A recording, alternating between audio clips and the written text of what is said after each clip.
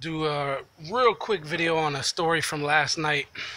So I'm driving with Uber. I get a request that comes in from a young lady. I pull up to the house. There's a guy outside and goes inside to go get her. A couple minutes later, she comes out and he sends her to the car without him. So she gets in the car. Clearly, she's drunk. Clearly, she might be under the influence of some drugs. And she's having a bad night. Whatever happened, she's pissed off. She's cussing. She's acting a fool. But she's doing so in a way that was kind of harmless. Like, it didn't really bother me. I was able to just focus on the road. And I did interact with her. Like, she had a bunch of questions.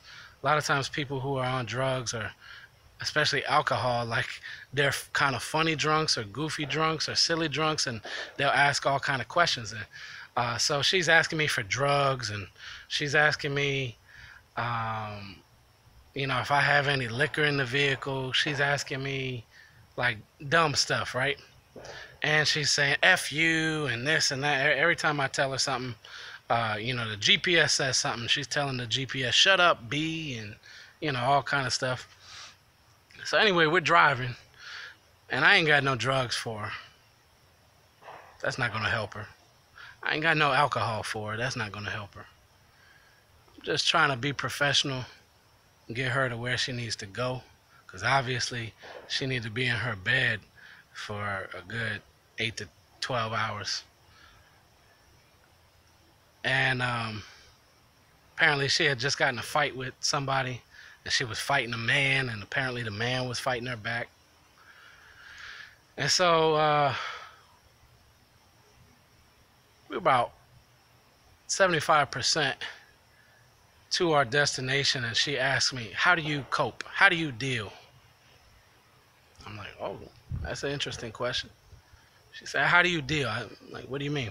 How do you deal with life? Because she could tell I'm not paying any attention to the BS. I'm just trying to get her where she's going. And I told her, I pray.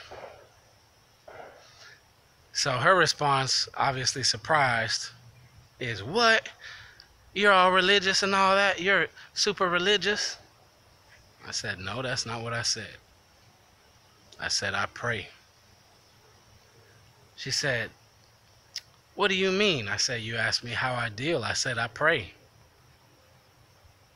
So she goes quiet for a minute or two. And then she's like, well, you look a lot older than me. You look like you've been through some things. What do you deal with? And I just said, life. Whatever I'm dealing with, I pray.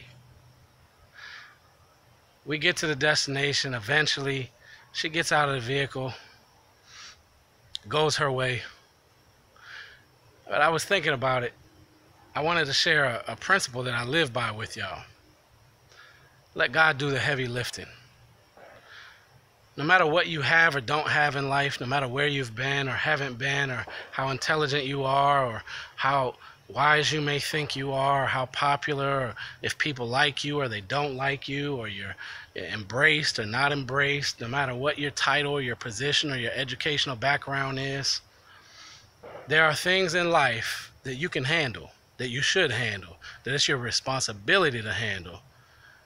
And you have control over you and your response to what happens in life, right?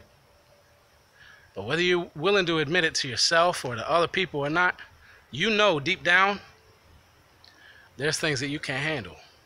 There's things that are too big, they're too heavy, they're too much.